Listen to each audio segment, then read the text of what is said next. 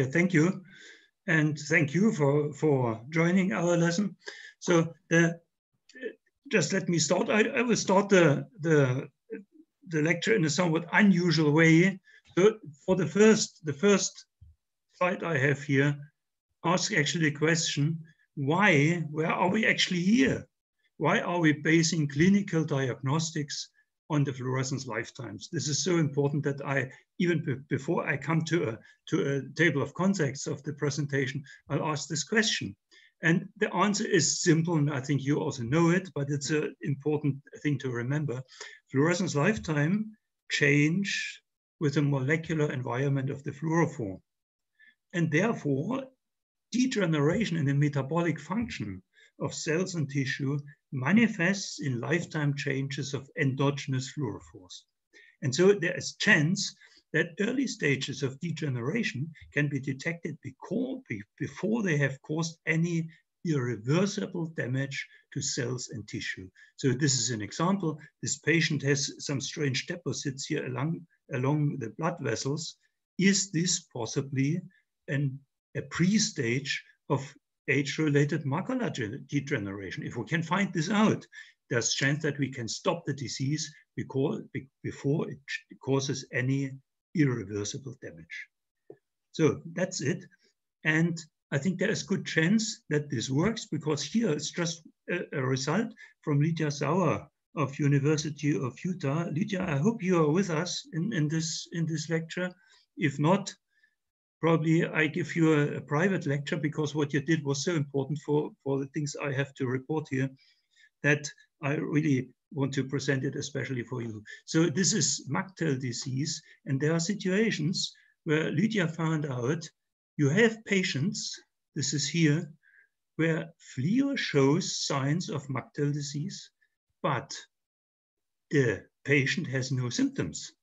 And there is no indication of the Mactel disease in the conventional images. So there is a chance that we find something out here and probably can start treatment before the patient really gets damaged or gets really sick. So that's the introduction, and that's actually the target we want to reach with FLIO. So, table of contents of this presentation.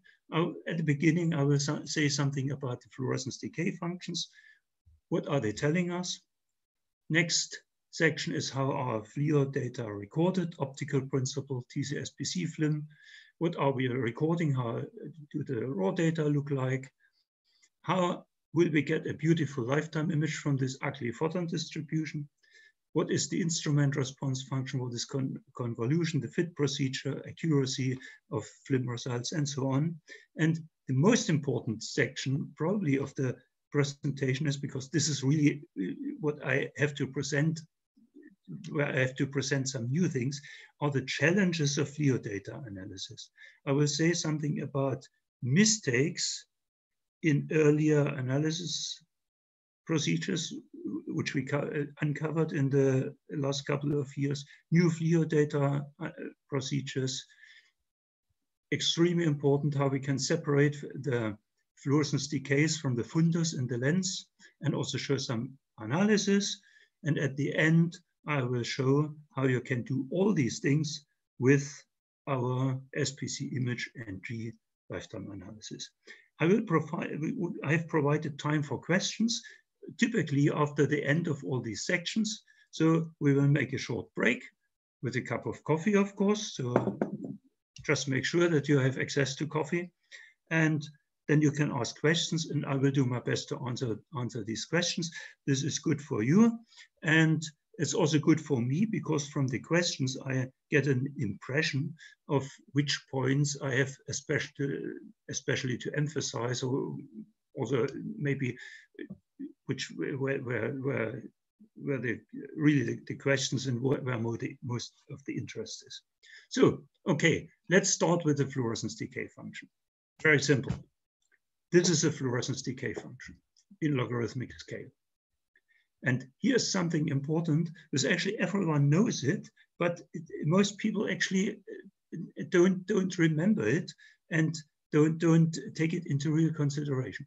The decay function of a single fluorophore or a homogeneous assembly of fluorophore molecule in a homogeneous molecular environment is always single exponential. It has to be single exponential because this is just this quantum mechanics.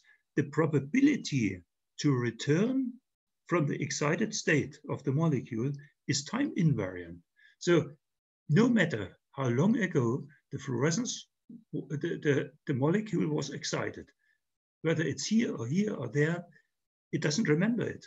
There's a constant probability to return to the ground state within the next time unit, let's say next nanoseconds or so, and emit a photon. So the result is it's a single exponential. So that's important. It's actually important because in practical cases, actually it's not a single exponential. So we have to remember this. And so we have to actually remember what it means if and when the fluorescence decay curve is multi-exponential. So what does it tell us? Of course, the fluorescence decay curves, here's a blue one and a yellow one, they are different for different fluorophores. That's what everyone knows and what everyone has in mind when we are talking about fluorescence decay functions. And what people who are not very used to, not very familiar with fluorescence decay functions, they say, oh, that's great. I can use the lifetime to distinguish different fluorophores. That's what normally what microscopy people are doing. So, well, the answer is, of course, you can do this, but it's not the only way to distinguish between fluorophores. And from my point of view, it's much easier to distinguish fluorophores by spectral characteristics, just by taking a spectral image with a camera or taking a spectrum or something like that. So the really interesting part is that the fluorophores in different environments have different lifetime. The reason is simply there's interaction of the excited molecule with its molecular environment, and this interaction takes away the excited energy, and how quickly and how much of the energy it takes away, of course, depends on the molecular environment. It depends so much on the molecule. So in other words, the fluorescence lifetime allows us to distinguish the same kind of molecule in different molecular environments. It's an indicator of the molecular environment. So it tells us something about the concentration of biologically relevant ions, binding to proteins, conformation and interaction of these proteins with other proteins. And it becomes interesting when we talk about endogenous compounds, which are just which are existing and which are always present in biological systems, enzymes or coenzymes and proteins and these things. In these cases, it tells us something about the conformation of the enzymes themselves, its interaction of enzymes with proteins, metabolic state of the whole thing. So this is a lot of information. So this is what's really important. And here are some examples how and why fluorescence decay curves change with a molecular environment. Here is the classic example. This is quinine sulfate. And quinine sulfate changes its lifetime depending on the concentration of chloride ions.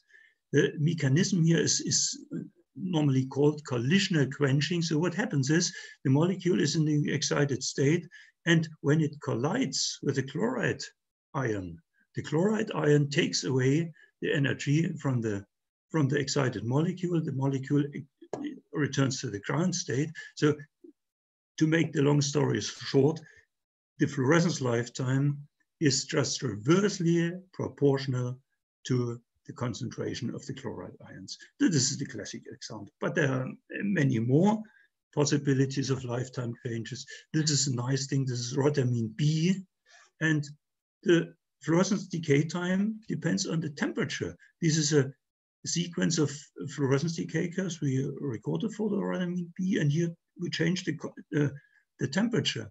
And the mechanism here is probably that it's influence of the solvatation. So the solvent molecules arrange around the fluorophore molecules. There is energy exchange with the solvatation shell, and how much and how far it solvates depends on the temperature. That's all, and this has an influence of the lifetime. So we will rarely measure temperature by this way in the human eye, but just keep in mind this is the typical interaction with the solvent. Other things are, most of the fluorescence lifetimes depend on the pH. The mechanism is you have a protonated and a deprotonated form of the fluorophore. And of course, the amount of the probability that one of the fluorophore molecules is protonated or not depends, of course, on the pH. You see different decay curves. So there are a lot of other effects which cause lifetime changes. The folding state of the fluorophore itself, binding of the fluorophore to proteins, local viscosity, solvent polarity, energy transfer to other absorbers or other fluorescent molecules, electron transfer, redox potential of the environment, or we can simply say the mechanism is unknown, but the lifetime changes somehow. In fact, this is enough for us. We know the lifetimes change due to some change in the molecular environment of the fluorophores, and this probably and hopefully gives us an indication of the state of the retina, of the fundus of the eye, which we're looking at. So, of course, I already mentioned it at the beginning. In biological systems, the decay functions are normally multi-exponential. The reason is that, why are they multi-exponential? So this actually, I should, before I come to the real reasons, I should raise a warning here. Many people think a fluorophore like this is NADH in water. A fluorophore just has a multi-exponential decay. This is actually a contradiction in itself.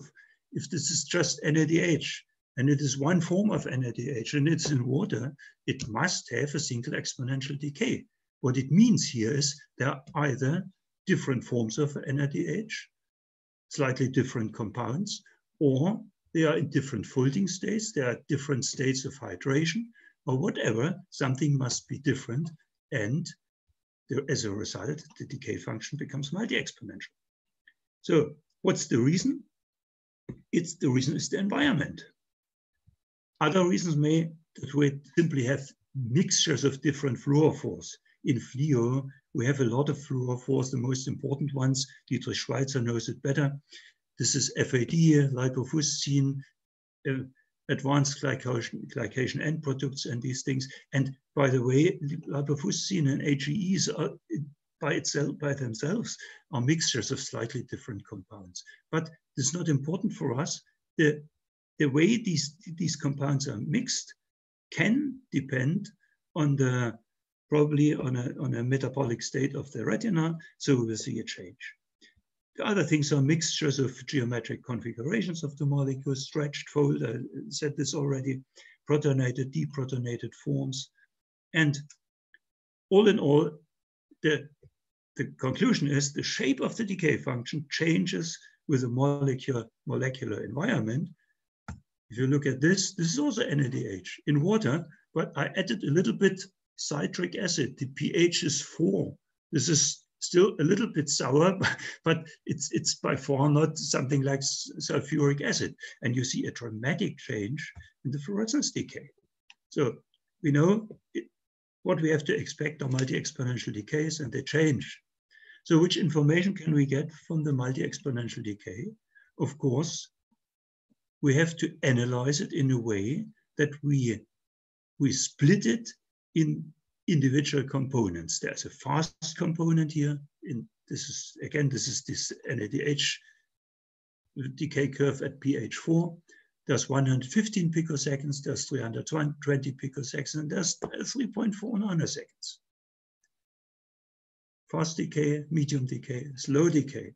And every of these decay component is present with a certain amplitude. So what does it tell us? Well, the amplitudes tell us how much of these fluorophore forms, 1, 2, 3, is there.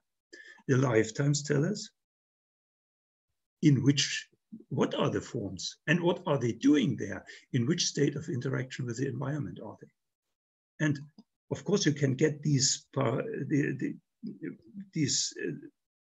such changes also or you see these then in just something like an average lifetime. But from an average lifetime of the whole thing, probably you know the tau m, which is common in FLIM analysis. But from an average lifetime, if you just fit this with a single exponential decay or something like that, you can only see that something changes. You can't tell what induces the change. Is it the amount of form A, amount of form 3, or if the lifetime changes, you don't know. So if you run a multi-exponential decay analysis and split it into components, you get much more. So that's it. Here's just an example why it's so important to look at the amplitudes of the decay components. This is NADH, this is FAD. NADH, I should say, it's very important for metabolic imaging, but unfortunately we can't observe it in the human eye. It is certainly there, but the excitation wavelength is not accessible through the lens of the eye. But nevertheless, NADH and FAD both have a bound and an unbound component, and the ratio of bound and unbound changes with the metabolic state. This is with oxygen present.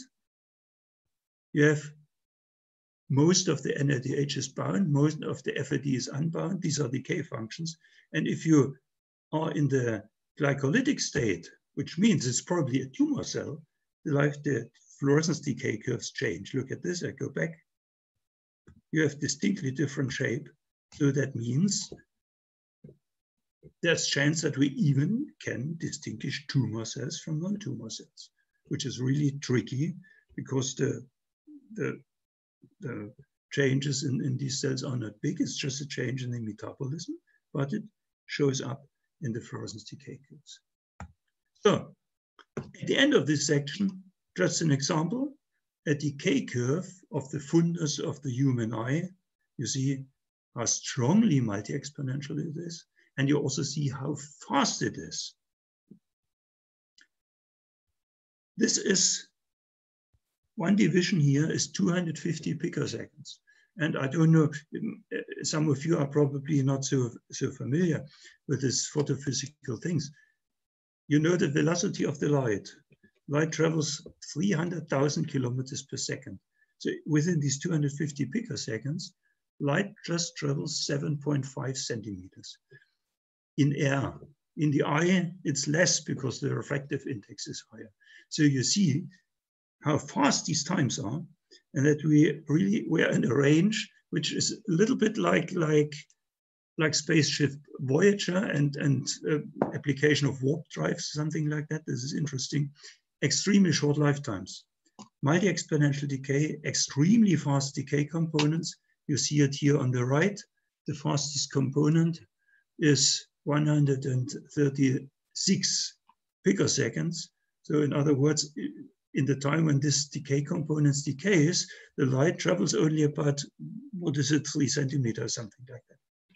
Very fast. So we need extremely high time resolution.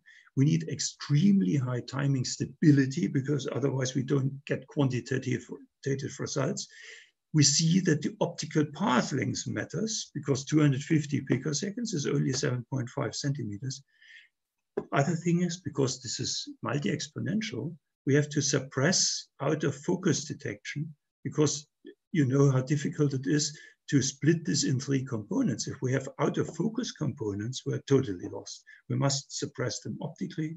We must suppress scattered light signals. And of course, we need high sensitivity because we need many photons and we can't damage the eye of the patient. Everything must be done at very low light intensities. So I think this is the first part about the decay functions. Are there any questions about these basic things? So maybe we come to the next part. Yes, so let's go on. How are FLIO data recorded? So these are all things I warn you. Many of these items here in the presentations are very technical, but you will see a little bit knowledge about these technical things will allow you to do your job of FLIO measurement and interpretation of FLIO measurement in a much better way, in a more reliable way. So how are FLIO data recorded? So we have a laser. The laser goes through an XY scanner. The scanner is very fast. This is in the Heidelberg engineering scan head. The scanner deflects the laser beam. It goes through a scan lens. This is the lens at the output of the scanner. And then it's projected in the eye. So, and as the XY scanner scans the beam, the point where the laser beam hits the fundus, of course, changes. You see this? So the light, which is the fluorescence light, which is induced in the focus, in the fundus, goes back. It goes through the scan lens. It goes through the XY scanner. At the on this side of the XY scanner, it's stationary again because the scanner hasn't moved very much during this few nanoseconds when the light went back and forth. It passes a filter which splits the emission light from the excitation light. Here's a lens. The lens projects the fluorescence light into a pinhole. And by this pinhole, you select just a little area here around the excited spot and put this on the detector. This pinhole is very important because you want that you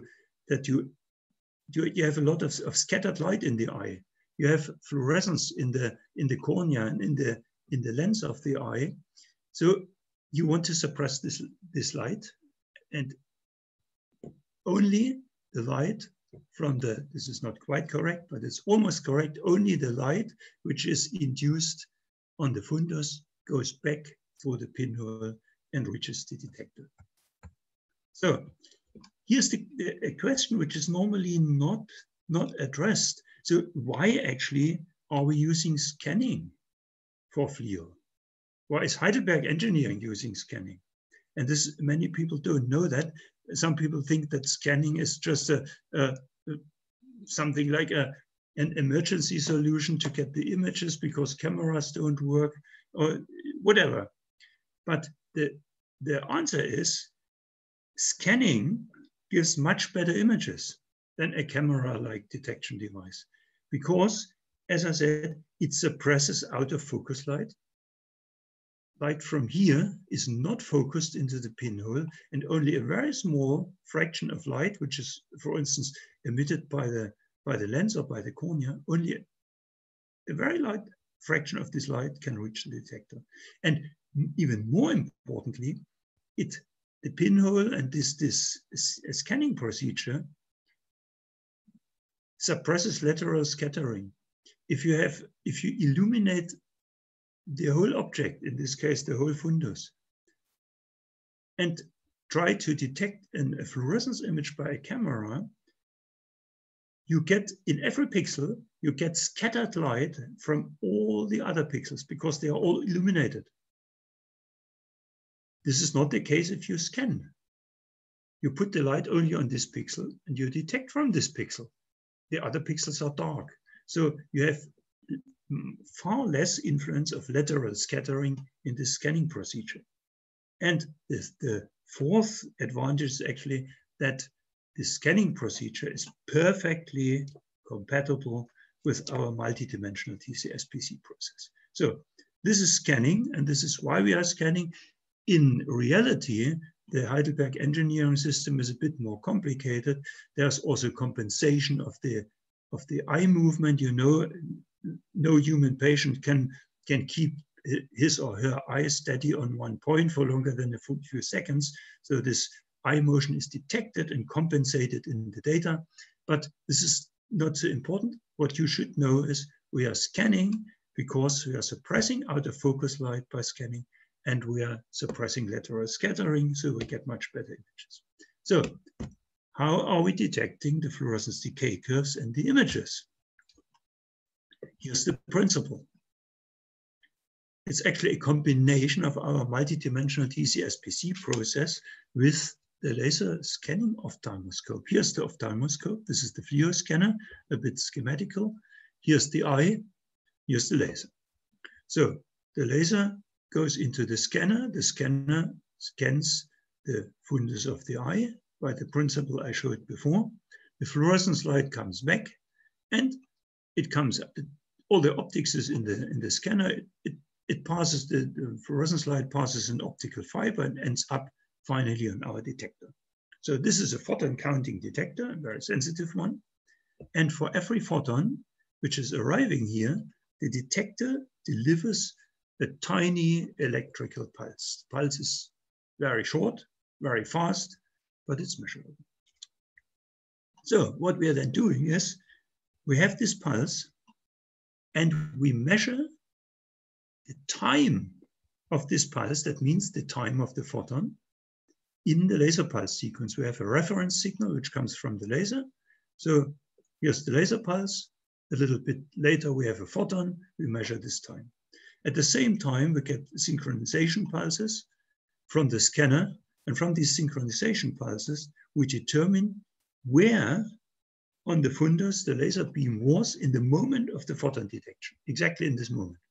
And then the rest is actually easy. Technically, it's not easy, but this principle is easy. We build up a photon distribution over X and Y and the time of the photon in the fluorescence decay curves.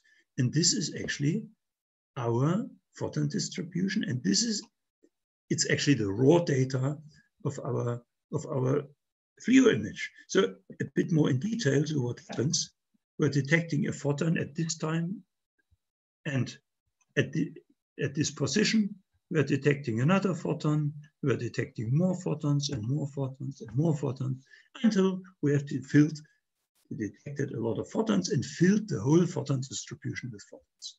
So what we have here is actually our lifetime image. Well, it's actually the pre-stage of this lifetime image.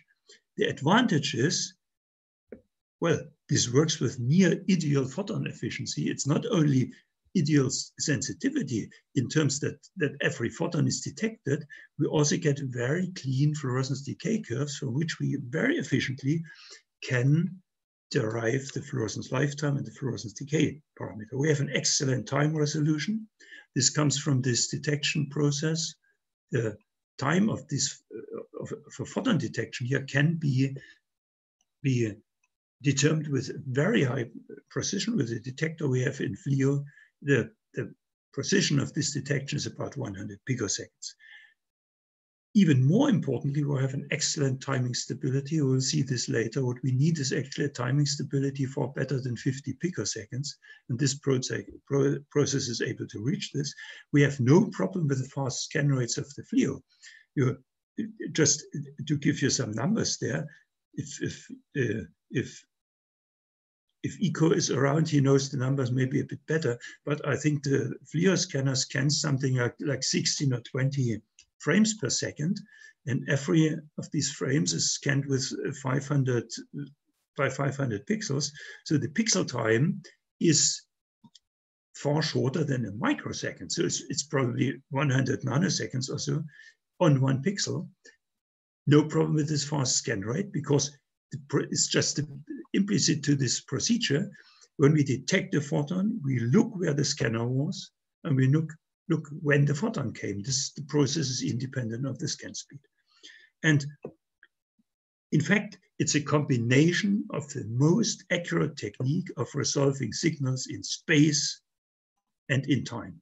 That's, you can just bring it down to this statement. And here's another thing which I should mention.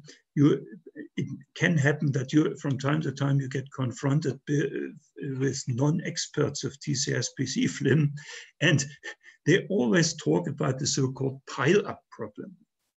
Pile-up is a terrible word.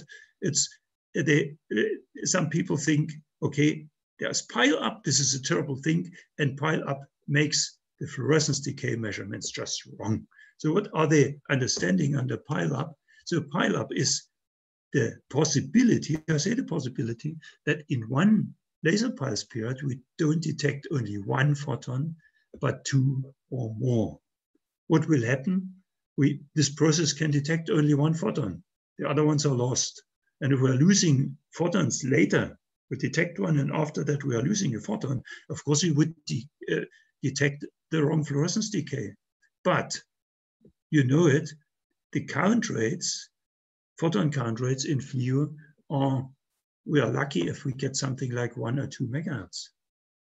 Count rate. The excitation pulse rate of the laser is 80 megahertz. So there's almost no chance that we get a second photon here.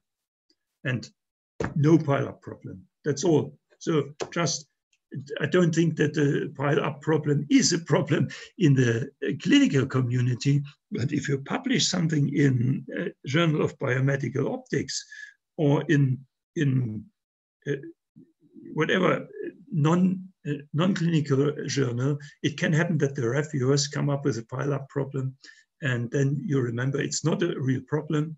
And if you need the right harsh answer to the reviewer, then pass it to me and I will give him the answer he deserves. Okay, fine. What's next? Okay, I simplified a little bit too much because I show a FLIM image here, and it is actually, it makes the impression that the FLIM image is a direct result of this recording process. Of course, it's not.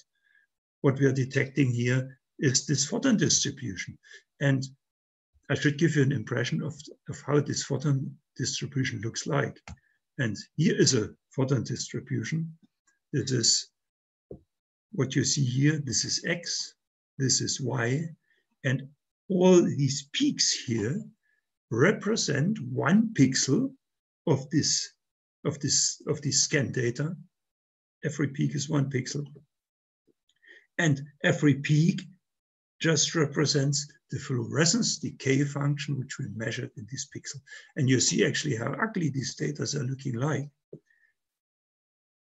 It's now a matter of data analysis to produce a beautiful lifetime image from this photon distribution.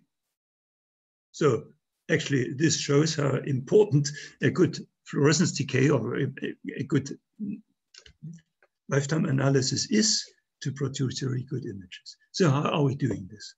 Just briefly at the beginning, what is the task of data analysis? We have to determine the decay parameters in the individual pixels.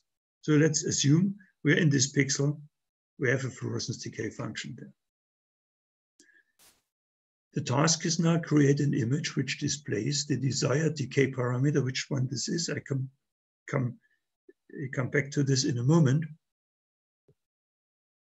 What you do is you fit these decay data. So this is the fluorescence decay curve, and this is a photon distribution by itself. It's a photon distribution over time in the fluorescence decay and nothing else. So you fit this with a suitable model. What a suitable model is actually a problem in FLIO. We'll come back to this. So you fit it, and from this fit, of course, you can do several things. You can just determine something like an average lifetime. Usually we analyze our data with 3 exponential components, as I showed it at the beginning. You can derive from this data something like a mean lifetime, this TM. Probably you worked with this TM earlier. And we call it the amplitude weighted average lifetime. And then if we have these TMs, we just paint this image with a color which corresponds to the measured TM. And you see it's different here, it's different in the fovea, it's different in the optical disc. This gives the typical lifetime image. But of course, as I said at the beginning, the TM doesn't tell us everything. It doesn't tell us the full story. It's easily possible that the real information is in the decay components, in the amplitudes A and the times T. So, of course, the fluorescence decay analysis is able to give us also lifetime images of these components. Here is a lifetime image, which shows us the lifetime of the fast decay component T1, You see, it's pretty fast. It's in the range between 0 and 300 picoseconds. We assume that this is yellow, this is reddish, just here in the middle. We are somewhere in the range of 150 to 200 picoseconds. Here's the lifetime of the second. Here, this is actually a bit wrong. I said slow component. We have 3 components. This is the medium component. This is, of course, slower, but we get also a lifetime image. Slow component. Okay, we can also look at the amplitudes. How much of this fast fluorescence do we have, and how much of the slow or second slow or second fastest component do we have? These are the amplitudes. These are different images, and this is different biological information. These are independent parameters of the decay functions, and they can mean, in terms of clinical results, it can mean totally different things. What they mean, I can't perfectly tell you, and probably you can't tell me as well. We have to find it out. This is the big chance in FLIO. So the question is, how are these decay parameters determined? I said we just fit the decay curves with a suitable model. So this sentence actually leaves a lot of things open and doesn't tell how exactly it's done. So the problem actually is, if we can call it a problem, or the challenge is, well, the shape of this photon distribution, this is a FLIO curve from 1 pixel. The shape of this photon distribution does, of course, not exactly represent the fluorescence decay function, because for the simple fact, fluorescence is excited by a laser pulse of non-zero width, and the fluorescence is detected by a detector of finite speed. So the reason is, you see it here, normally, if I have an infinitely short detector, a laser pulse and a fast detector, this should go instantly up and then should go down. So it goes up a little bit more slowly.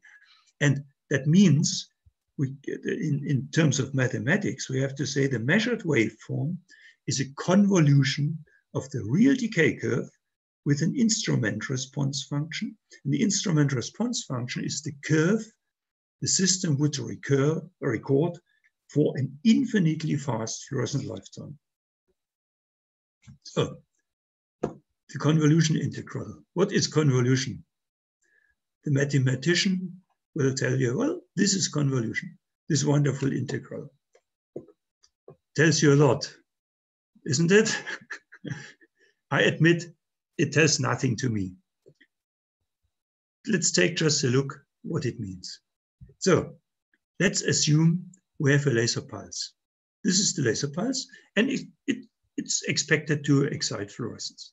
So then we can say, okay, the laser pulse has a given width. It's not infinitely short, but we can say the laser pulse is broken up in a large number of sub-pulses, which come here with different delay and with different amplitude. So the envelope of all these little pulses is the real laser pulse. And then we can say, well, every laser pulse, every sub-pulse excites a fluorescence decay with different amplitude and different delay. And if we sum this up, we get this waveform. And this waveform is the convolution of the real fluorescence decay with this laser pulse. This is what this integral actually says. So this is the waveform of the fluorescence excited by the laser, but we still haven't measured it. So we take this waveform, arrives at the detector. The detector has also a response like this. We do the same thing. We say that our detector response is broken down into these little sub-pulses. Every of these sub-pulses will record a waveform which represents this. The waveforms are a little bit shifted, all because the pulses here are shifted. And the result is this. This is the recorded signal. And what we do in practice is this, as a mathematician, you see immediately that the convolution operation is commutative. So we can say, okay, whether we convolute the real fluorescence decay first with the laser pulse and then with the detector pulse and get the right result, or whether we first convolute this with this, and then and call this an instrument response function, laser pulse plus detector pulse, and we convolute our fluorescence decay with this instrument response function. This is directly equivalent. So for simplicity, we say we have an instrument response function with the convolution of the laser pulse and the detector pulse, and this is convoluted with a real fluorescence and gives the measured waveform. This is what this integral is telling us. So this is good. So we can determine which waveform we would record for a given fluorescence decay function. But this is actually the wrong way. But what we need is convolution. And there we have a new problem, because if we have a measured decay function and an instrument response function, IRF, there is no reversal of the convolution operation. It's not possible. The convolution integral cannot be analytically reversed. Exceptions are a few very special cases of the instrument function and of the fluorescence decay function, but we can say in practice, this cannot be reversed. So what does the scientist do? If there is such a problem, of course, he resorts to procedures. That's what you have done and what we are doing now in SPCImage data analysis software. We have, I think it's around for more than 20 years now. And probably everyone of you knows the least square fit. So what you're doing in the least square fit, we have our model function. This is this red curve.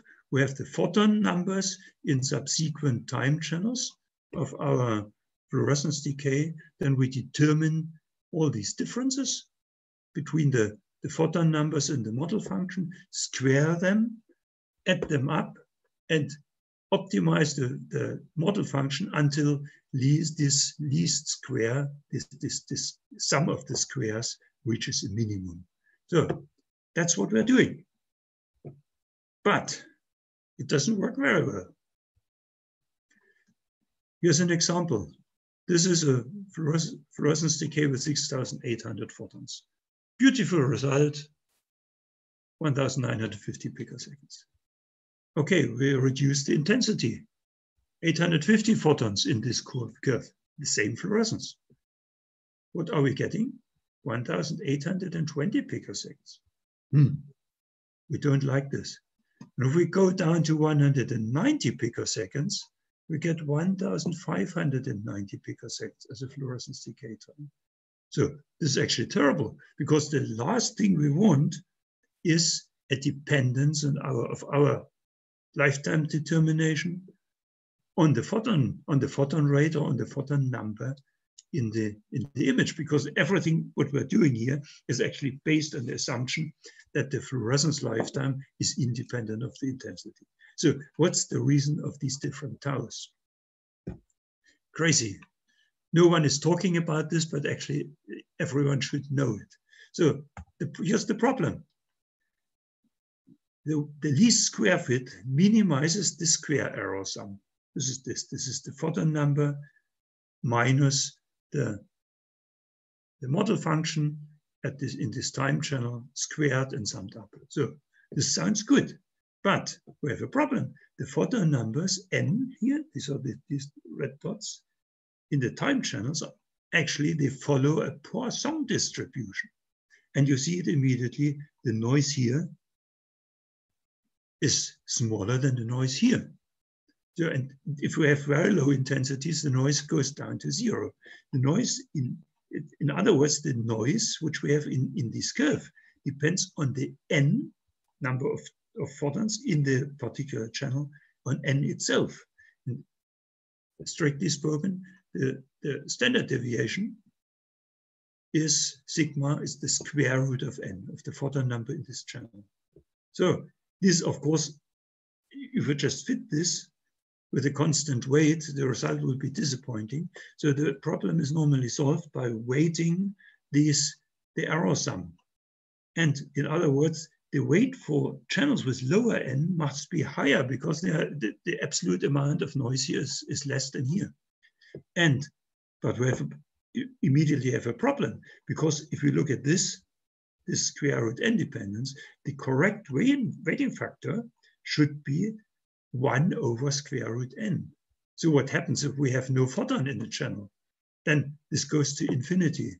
So the whole thing is impossible for we can't weight channels with n equals 0, and because we can't, this is basically impossible to take the Poisson distribution into account correctly, we get this dependence on the photon number.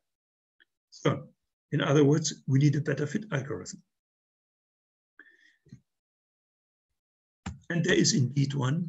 This is a bit complicated now, but just for fun, I will tell you, this is the maximum, it's called maximum. Sorry, I'm getting confused because on my screen, always some features from Zoom are showing up and obscuring actually my screen. So I have problems to explain what we are seeing here. So, okay, maximum likelihood estimation. Many people on this planet talk about MLE, maximum likelihood estimation, and they know exactly how good it is and how important it is, but usually they don't know how it works. So I will tell you how it works here, just in case you are asked what MLE is, and if you know what it is and how the algorithm works, you can make a huge impression on other people. So that's important. I would always like that my FLIO colleagues make a huge impression on other people. So, good. Here's an example. The red curve is our model function. It's the fluorescence model. In the simplest case, it's just the single-exponential decay function. The blue crosses are the photon numbers in the time channels. So this is a time channel, this is a time channel, time channels.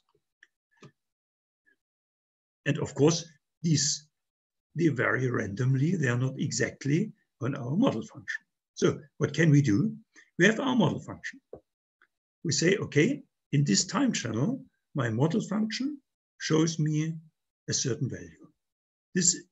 And then we can say, okay, this is actually the value which I expect for the number of photons here. But the photons come randomly. They don't follow exactly this expectation value. But what I can do is I can set up an equation for the photon distribution, for the Poisson distribution, which has exactly this expectation value. So this is the photon distribution for this expectation value. And then I take the true photon number, project it on the Poisson distribution, and can find out how probable is it that I get exactly this photon number in a Poisson distribution which has this expectation value, and vice versa. It's actually the probability that this point in our model function fits somehow to this measurement result, to this photon number in the time channel. And I can do this for all time channels. Here, here, here, here, here. And what I then do is I get all these probabilities. I multiply the probabilities, and with this multiplication, I get a probability that the fluorescence, my hypothetical fluorescence decay, the model function, fits to my data. This is what the MLE fit does. And what we simply do is we have this probability, and then we optimize the model parameters of the decay functions until the product of all these probabilities is a maximum. The advantage is the MLE correctly takes into account the Poisson distribution of the photon numbers, and it has no problem if the photon number is low, and it has even no problem is the photon number, if the photon number in some channels is 0, because for a 0 photon number, we still get a probability here. It's non-zero. This probability to get a 0 photon number in the channel is not 0. So it doesn't mess up our product of all these probabilities. So fine, we can work with this. And here's the example. Here is this example of our fluorescence decay with very low number of photons, 190 photons. You see, it even doesn't look anymore like a fluorescence decay. It's, as I always put it, it's a photon distribution. What we see here is something like one photon, no photon. There are many channels which have no photons inside, but still we can fit this. But this square fit doesn't fit it very well, long lifetime, but the MLE fit gets the right lifetime, 1960 picoseconds. And if we go back to this, compared to this 1950 for 6,800 photons. So the MLE fit gets almost, with some statistical error, gets the same lifetime at low photon number. So that's the difference compared to earlier SPCImage versions, and it works better. It gives a more stable result. It works faster, and it has a few other benefits which I have no time to talk about. So, an important question: what's statistic? I said here, of course, if you look at the fluorescence decay from the same fluorophore, even with the same average number of photons, you don't always get the same lifetime because it's statistics. So what is the statistical accuracy of a lifetime calculated from such data? And I must say, a readily available mathematical theory about this is not available, but we can do something. At least we can estimate it. And we can make an estimation based on the average arrival time of the photons. So here's a fluorescence decay. These, again, the blue dots are photons in the time channels. And from this fluorescence decay, we can calculate what the average arrival time of all these photons was. It's called the first moment. It's a sum like this. Relatively easy to understand. And if we take this first moment, or the average arrival time, and subtract from it the time of the IRF, or more accurately, I should say, the first moment of the IRF, the result is the fluorescence lifetime. Plain and easy. So you may ask why we are not always using this first moment calculation for FLIM or FLIO analysis. There's a simple answer. It works only for single exponential decays. And if we have a multi-exponential decay, it gives us the lifetime of a single exponential approximation. So that's not what we want. But from this average arrival time, we can estimate the signal-to-noise ratio of the fluorescence lifetime obtained this way. It's actually relatively easy. I don't want to bore you with mathematics here. It's also not my style. I'm not very good in mathematics. But there's one thing. It's a property of the E function, of the exponential function.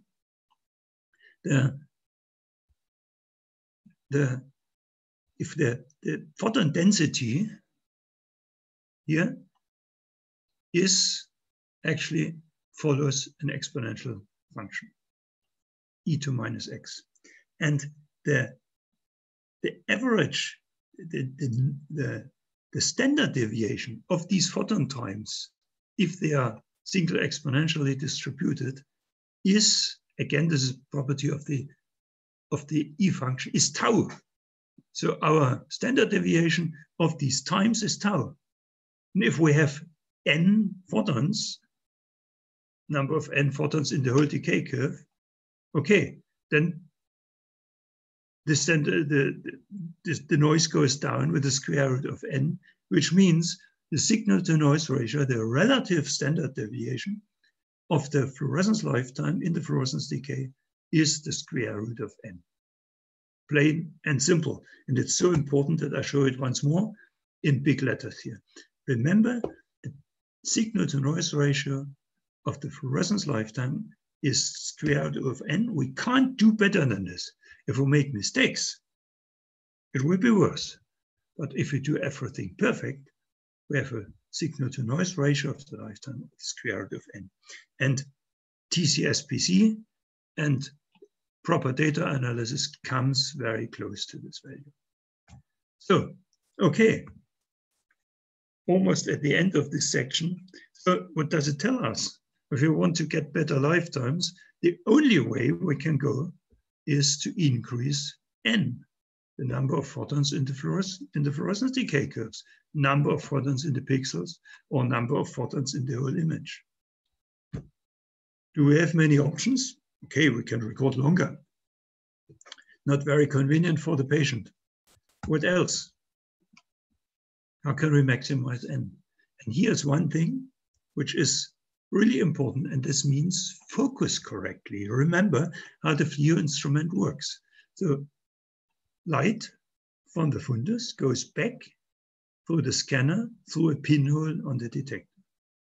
If we have poor focusing, image is defocused, then of course the light from here, from this large spot, doesn't pass the pinhole. Only a small part of it will reach the detector. In comparison to this, correctly focused, all light from this spot will reach the detector. And it's interesting, if you defocus, the resolution may be only slightly impaired. You still see a relatively good image. But the loss in sensitivity or number of photons in the image can be large. Here's an example from microscopy. You see here, this image was slightly defocused. It still has a good image definition. You don't see much loss in resolution, but nevertheless, we have a 50% loss in photon number here by poor focusing. 50% loss in photon number means actually you have to record twice as long to get the same accuracy, and you have to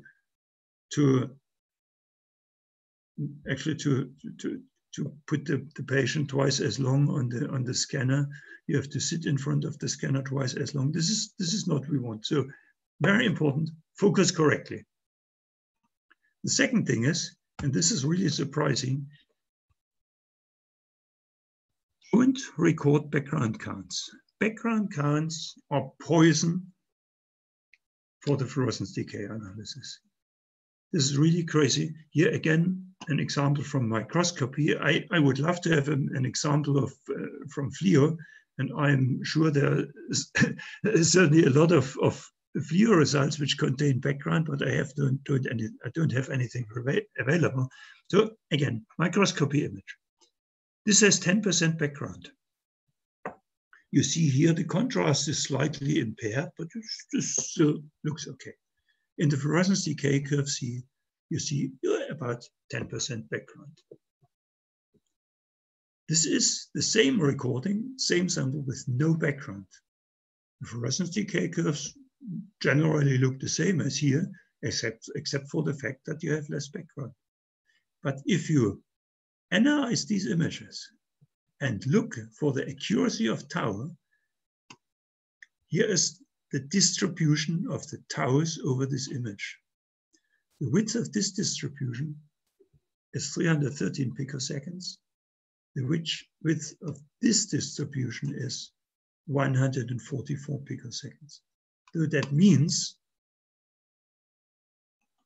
by avoiding this, only this 10% of background, our result increased by a factor of 2 in signal to noise ratio. And actually from here to here, this decrease of accuracy by the background is equivalent to a loss of 75% of the photons. You remember, this is always the square root n dependence. So why is there such a dramatic effect? I think I owe you an explanation for that.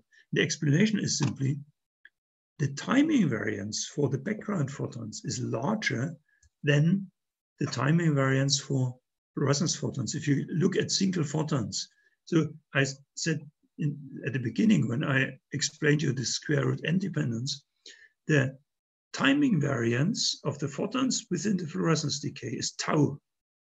Let's assume tau is a nanosecond or so. In FLIO, it's even worse. In FLIO, it's shorter than a few hundred picoseconds.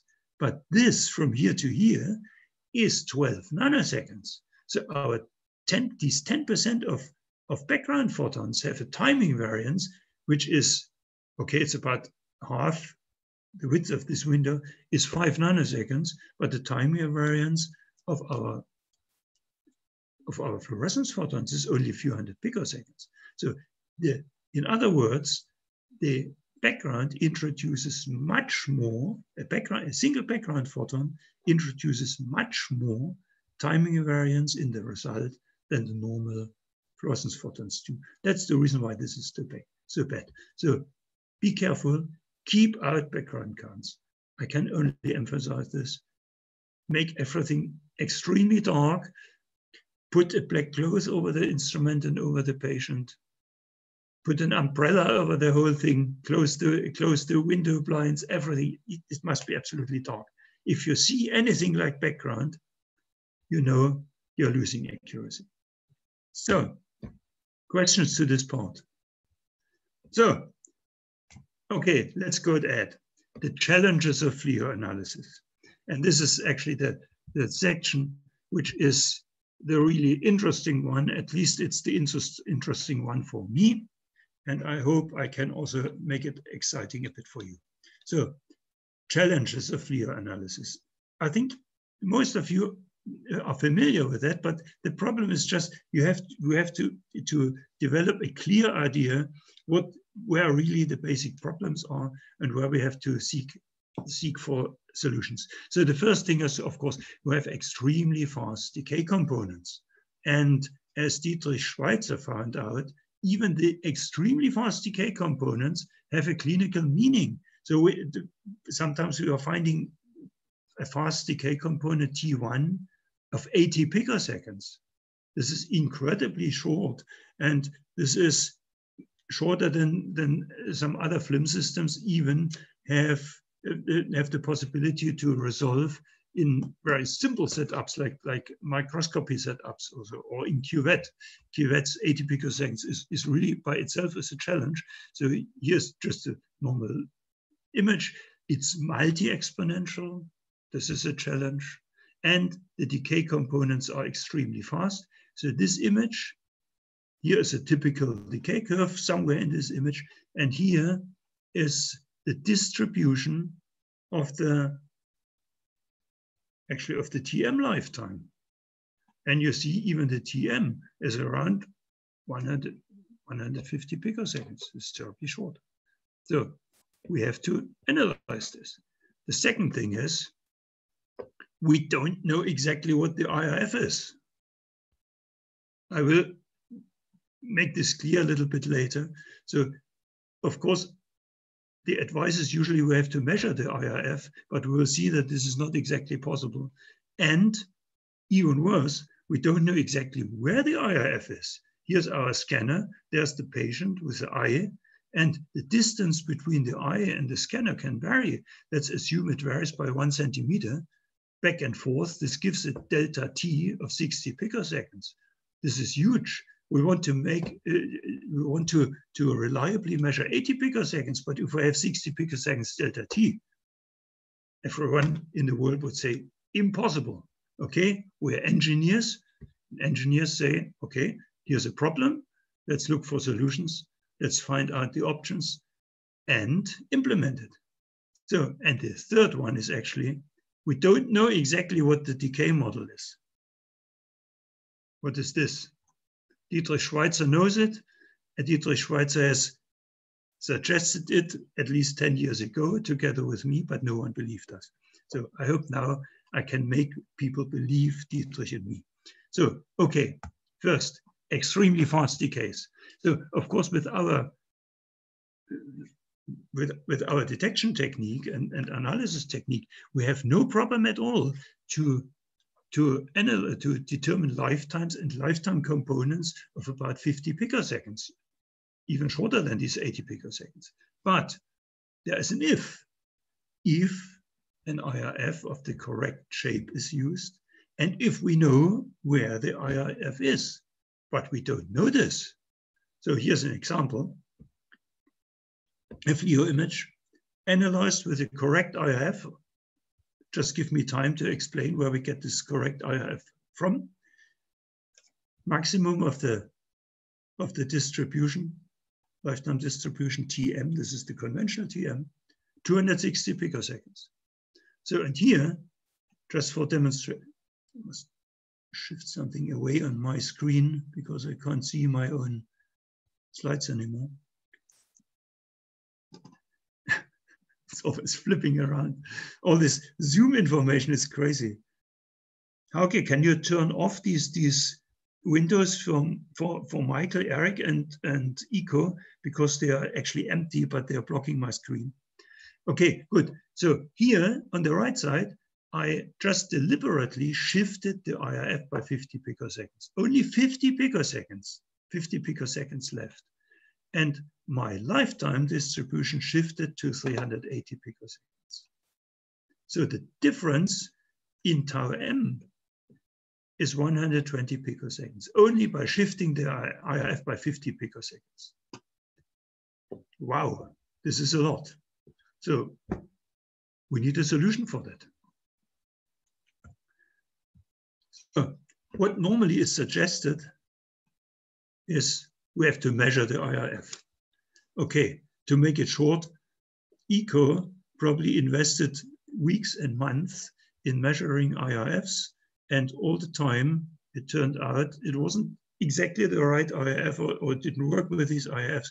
Actually, it was a never-ending story. And here are some reasons why this doesn't work very well. So this is again the setup of our scanner. How can we measure the IRF? We can put a scattering target here. Then the laser goes into this target, it's scattered back, and it goes down the detection beam path, but here's a filter. It blocks the light of this wavelength, so we have to take out the filter. Taking out this filter already changes the detection beam path. It can even introduces, but if this filter is thick, it can introduce an IRF shift by a few 5 or 10 picoseconds. So it's a problem. Take out the filter. Even if we take it out, we have a problem because in the target we have multiple scattering, and this broadens the IRF. Keep in mind, we have to do with timing effects here, which are on the order of 50 picoseconds. And 50 picoseconds contribution from scattering is easy to reach. So it doesn't work very well. Should we use fluorescence of extremely short lifetime? There is no such fluorescence. We can quench something very strongly, but then it becomes very dim, and every little bit contamination or even fluorescence from the optic will actually mess up our IRF measurement. We would need a fluorescence lifetime of less than 10 picoseconds. Such things don't exist. And even if we could do this, it wouldn't solve the problem that we don't know where the IRF position is. IRF position is still unknown, and to tell you the truth, the IRF position is actually more important than the IRF shape. So this doesn't solve our problem. So from where can we get a correct IRF? And here is a solution which we have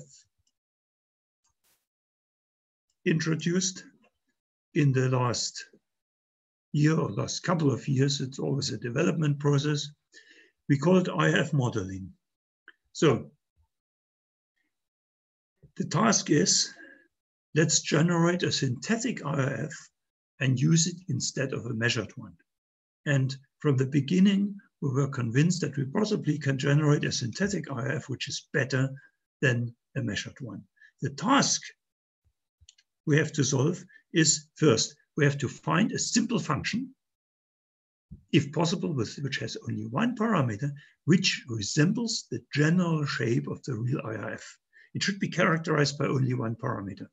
Come back to this later. So Here is the IRF of a FLIM system with our gallium arsenide phosphide hybrid detector. This is the detector which is used in FLIO.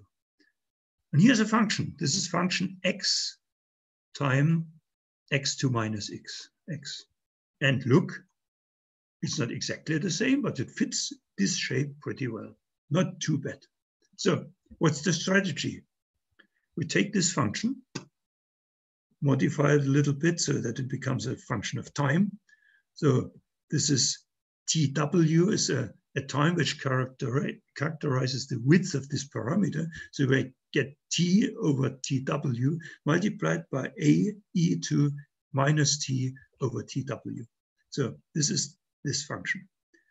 And what we're doing then, we run a normal fit of our decay data using this IRF. But in contrast to normal fitting, we include the IRF parameter, the IRF width parameter, this TW, in the fit. So this is one parameter more. It's a bit tricky to fit this, but we can, of course, we can use photon data from a larger area. So we have lots of photon available. So we will get a reasonable TW. When we know the right TW, we have the effective IRF, and we can use this IRF for further data analysis. So that's the recipe.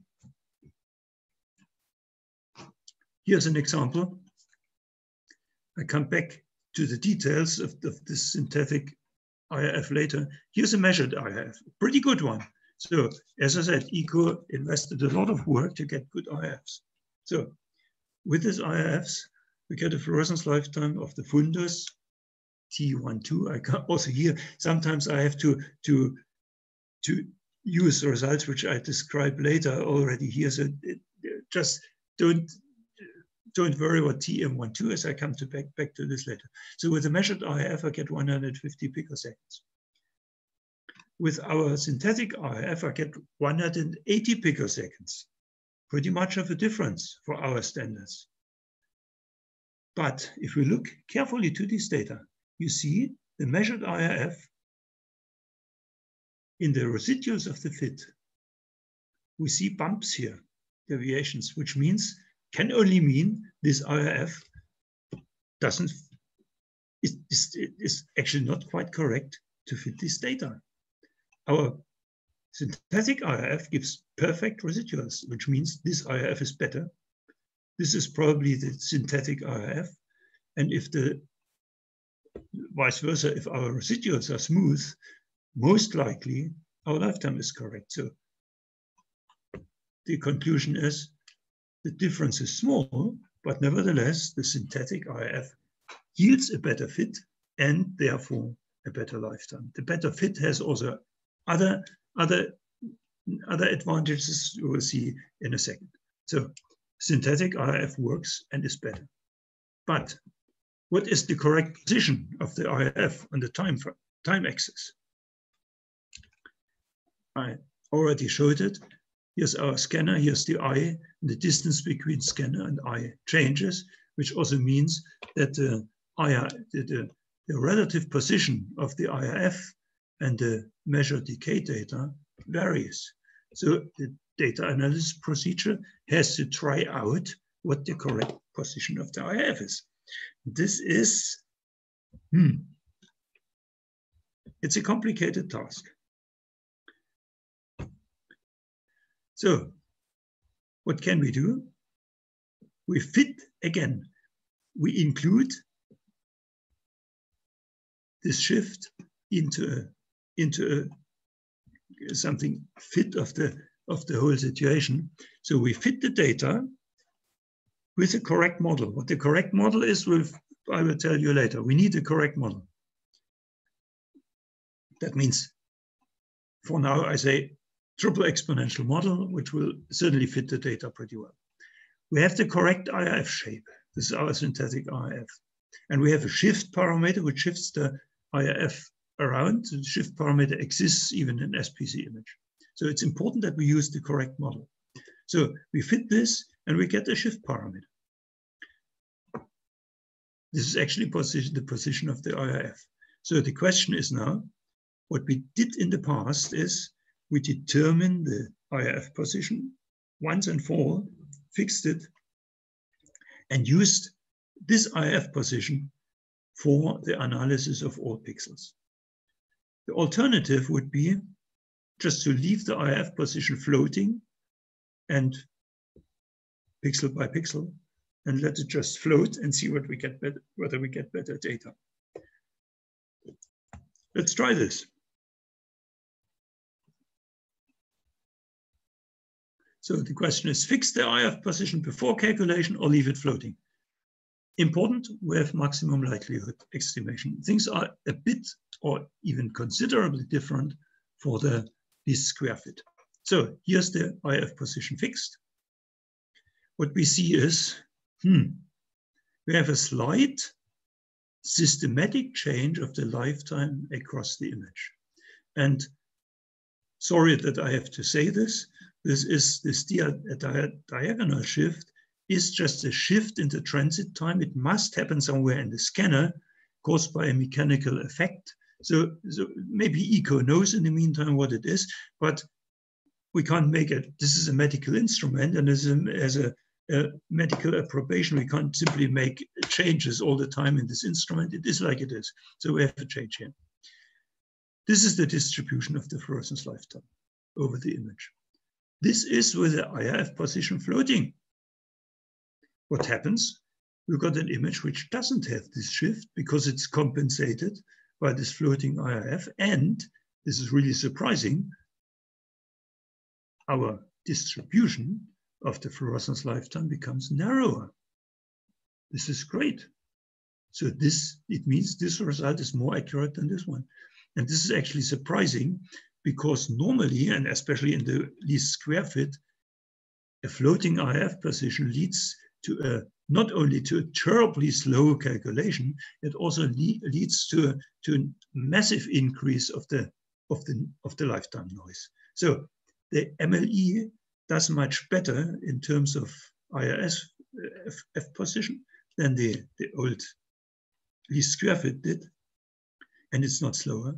And actually, I have to recommend now, after a lot of tries and experiments, leave the IRFs floating and use MLA. This is better. So we have made a small step. We have a good IRF position. We get a relatively reliable result. And you could think that all problems are solved now. But we're engineers. We are looking at the data very correctly, very exactly. And all problems solved? No, not quite. Some mysteries remain. And Dietrich Schweitzer and Martin Hammer will probably concur. So what did we always see? These are in older data and data analyzed with the old models. We always had a poor fit at the rising edge of the fluorescence and at the maximum of the fluorescence. You see here, the residuals are not flat. So a bit more in detail, this is enlarged. You see here, the fluorescence starts too early. Here, to fit simply, you use an IRF which you want. You change the IRF, you're never able to fit this rising edge. So, vice versa, if we don't obtain a good fit of our data here, we will never get an accurate IRF position, because this is just the position of this IRF is just ambiguous. If we shift it a little bit, then maybe this part will be fit better, but this becomes worse, never a good fit. And if you have an inaccurate IRF position, of course, we will never get accurate lifetimes. So it seems here's a problem. And for many years, FLIO users just assumed, okay, this must be an instrumental effect. We can't do anything against this. It must be the detector or the TCSPC system or whatever. So and there were just solutions. Let's exclude this rising edge from the fit. Of course, then you get in the later part, you get a good fit, but it doesn't mean that your lifetimes become correct. So something is still wrong here. So, and what's that? Here's a normal FLIO image, fine. Lifetimes around 200 picoseconds. Another FLIO image, lifetime 180 picoseconds. Okay, good data. Here's a poorly focused image. This is actually the only bad data image I have. Poor focusing. It has a terribly long lifetime. So why is the lifetime so long here? Only by poor focusing? What's going on here? This is a cataract patient. Cataract means the lens of this patient is fogged up, and when it's fogged up, it's also terribly fluorescent.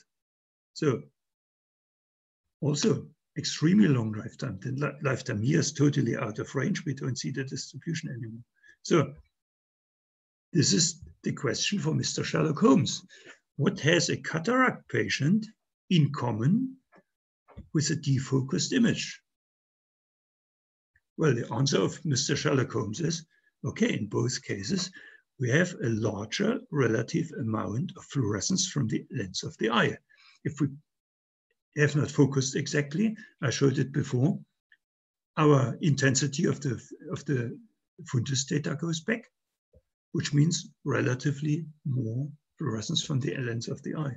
The cataract patient, more fluorescence from the lens of the eye as well. So next question, what can distort our rising edge? The answer is fluorescence from the lens. So what we are seeing here and what we are seeing here is probably just a different representation of the same thing, fluorescence from the lens. And this is actually Dietrich Schweitzer. Dietrich, I hope you're here. I welcome you. And myself, we have said it many years ago, but nobody believed us. The answer was just, okay, the FLIO instrument is a confocal system and it can't detect anything light from anything which is out of focus. This was, of course, not correct. And especially it was not correct because the intensities which we get from the fundus are relatively low, but the fluorescence intensity of the lens is much higher than that of the fundus. So a little bit of light from the lens of the eye distorts our signal. And the other thing is, of course, it's optical path length. The laser goes in, here's the lens, the fluorescence from the lens comes back,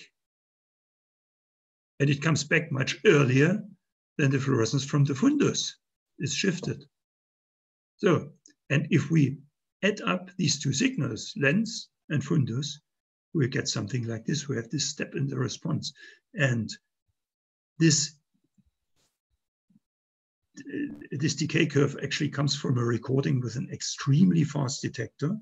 To prove this hypothesis, we put a fast detector in a FLIO system, and not quite surprisingly, we saw this edge. So this is actually, I would say, it's clear. It's not only circumstantial evidence, it's clear evidence we have to deal with the lens fluorescence. So what happens? Again, we have the fundus fluorescence, we have the lens fluorescence. Our resulting fluorescence, our detected signal, looks like that, with this kink in the rising edge. Okay, if we have a somewhat slower detector, we don't see this kink, but we still see a somewhat strange and distorted rising edge.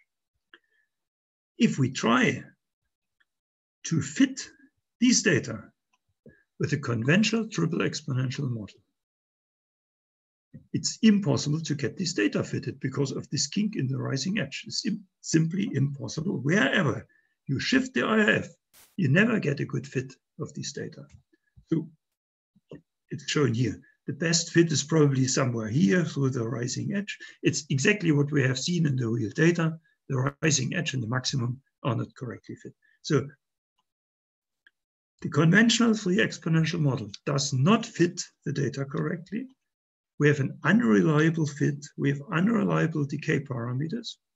And even worse, the fit compensates the wrong shape of our decay model with the wrong position of the IRF. And what then happens is that the IRF position depends systematically on the amount of lens fluorescence. More lens fluorescence, this step becomes larger, the IRF slips into a different position.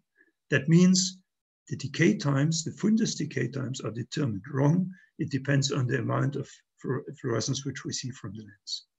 So the solution is actually simple. The general solution is simple. We need a model function which includes the lens fluorescence.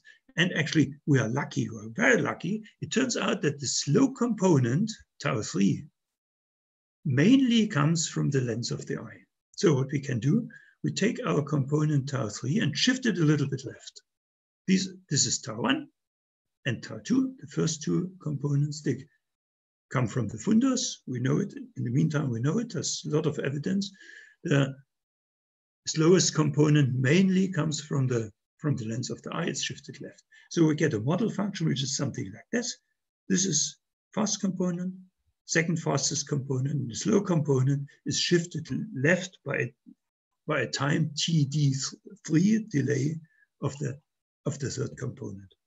And here's something important. If we just try to fit the data with this model and leave TT3 free and try to fit it together with the other parameters, it's very important, very difficult to get a stable fit. These are too many parameters. And so what we did is we assumed that TT3 is constant.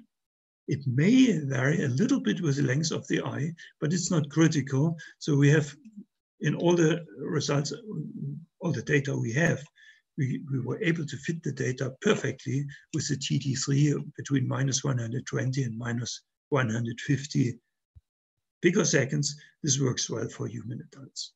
So what else? If we run a fit with this, we call it the shifted component model, we have a nice byproduct. This is the fluorescence from the lens. The green stuff is the fluorescence from the fundus. Okay, then we can say the average of these two lifetimes, tau 1, tau 2, is the decay function of the fundus. See, then we can define a mean lifetime of these two components and say, okay, this is the mean lifetime of the fundus. In contrast to TM, former TM, which was the mean lifetime of everything. So we have a mean lifetime of the fundus, TM12, and it excludes the decay components from the lens. So let's replace the former TM with TM12, and let's see where it leads us. We'll see it in a short. So summary of this, of what I told you so far in this section. What's new? We have a synthetic IRF, which replaces the measured one. We have a new model function, which includes the early arrival of the lens fluorescence. And we have a TM12, which extracts the fundus lifetime from the decay data.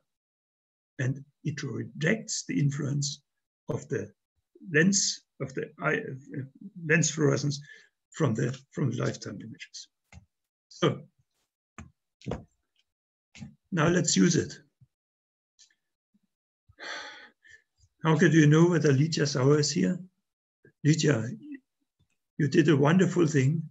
I'm showing your data now. And actually, your data actually were the breakthrough which allowed us to show that these considerations with the shifted component model and the TM12 are actually correct and very useful. So, can't see her, Wolfgang. Maybe she was, but I can't see her now. Maybe it's too early for her. Okay. So if Lydia is there, good morning, Lydia, and thank you very much for this data. So this is a cataract patient. Analyzed with a traditional model, this is TM. You see, it's totally out of range. Longer than 400 picoseconds. Here's TM12, delayed shifted component model, and only components TM T1, T2. This is the weighted average of it. And what are we getting? From this totally blurred image, we suddenly get a lifetime image, which looks like a lifetime image of the fundus. And even the times are reasonable. Look here, this is the distribution is centered around 250 picoseconds. These are normal fundus lifetimes. Great. And it becomes even better. Because what Lydia did is, this was a patient, these data were recorded before this patient obtained a cataract surgery. He obtained the surgery. Cataract surgery means his natural eye lens was replaced with an artificial one. The artificial one is not fluorescent. And what happens? This is before surgery, TM12. This is post-surgery, TM. Can you tell the difference? Same lifetimes.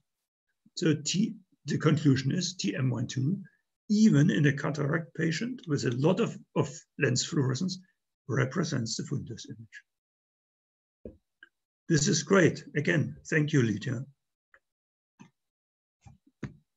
So the same thing applied to a healthy patient. I seeked out some data from the few data I have of a young patient, 25 years old.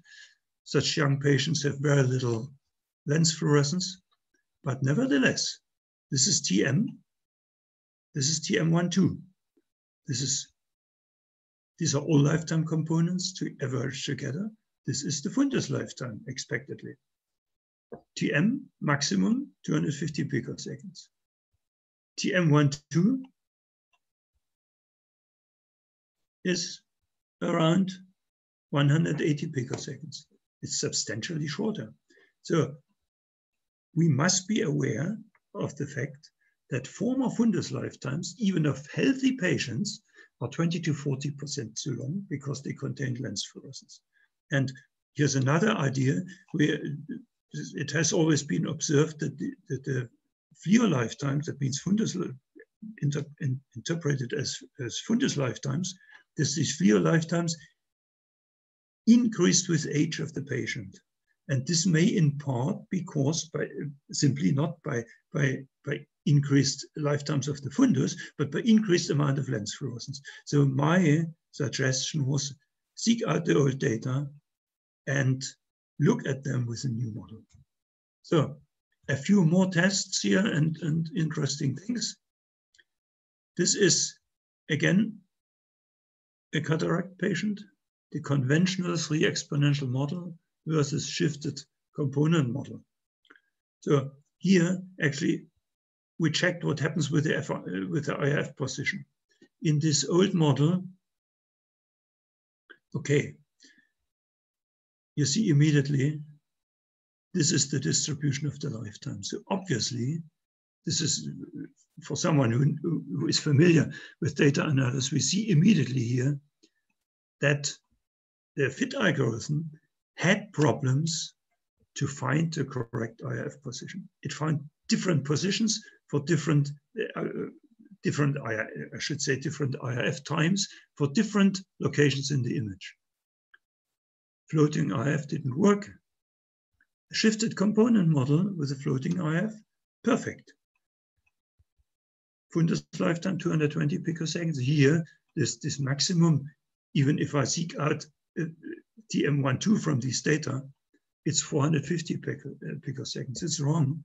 And you also see there's an imperfect fit of the rising edge. It's much better here. The IF position was undefined. Here it's correctly defined. The lifetime here is undefined and too large. Here is correct. So former fundus lifetimes of cataract patients, again, may be up to 400% too long. If we didn't, because we didn't separate it correctly from the lens fluorescence. Here's the same thing, conventional model with the lifetime fixed. Then we got a better TM distribution. It couldn't shift the IF around because the shift was fixed compared with a shifted component model. But you see, still, this is 460 picoseconds and the right lifetime is 220 picoseconds. Again, cataract patients, old lifetimes are too long. So, and here's also something which I would like to mention explicitly. The new analysis procedures, of course, work also on old data. These are data of an AMD patient, which I got from Dietrich Schweitzer and Martin Hammer almost 10 years ago. This is the old TM image. This is a TM12 image. Of course, the lifetime distribution shifted to shorter values because we excluded the lens fluorescence. Here, the average TM was 180 picoseconds. The average TM12 is 100 picoseconds, very short.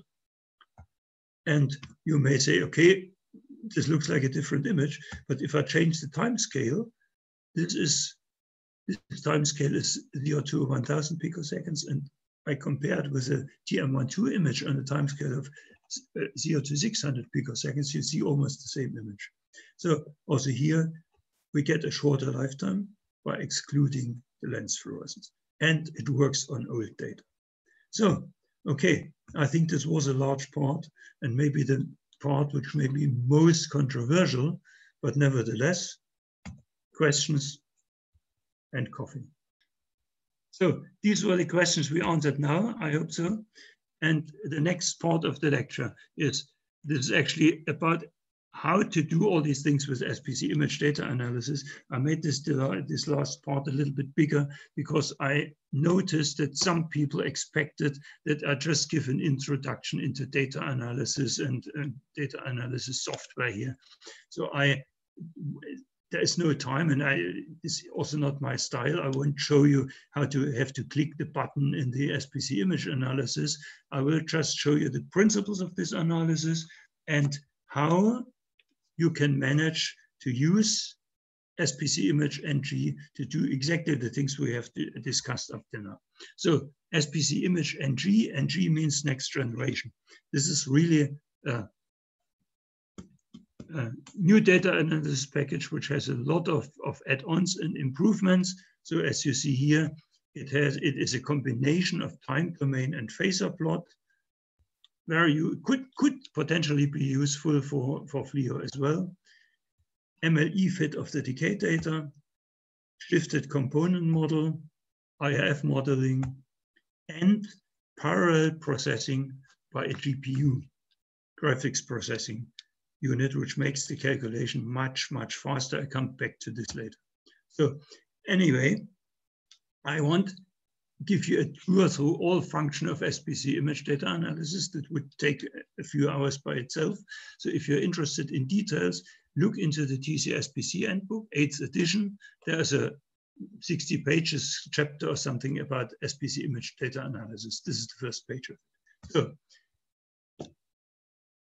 just a few points. SPCImage has different appearances like this, or this, or this, or this. This is something new to you. You can combine it with a phasor plot. Here's a phasor plot of the fundus of an eye, also interesting. This is another two-dimensional plot. This is for people who are more interested in fluorescence decay functions. And this is maybe confusing. The recommended setups for FLIO I have shown here. You should select this widescreen adapted option, image size variable, small icons, and deform method MLE. If you do this, you will end up approximately in the configuration which I'm showing here. So, model parameters are very important. Here are some settings which should not be used for FLIO analysis. Don't use weighted least squares. Don't use fixed shift before calculating images.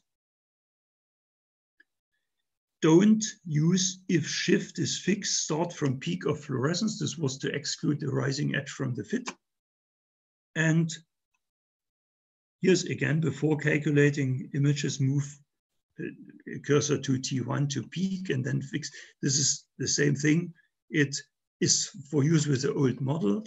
In principle, it just hides the problem of fitting the leading edge. So don't use these options. So a few other things: show intensity images in parallel with lifetime images. There's no relevant FLIO information. It's not necessary to do this. Don't use weighted least squares fit, use MLE, and don't disable the GPU if you have one. You can disable it here to avoid problems in case the GPU doesn't work. So, okay.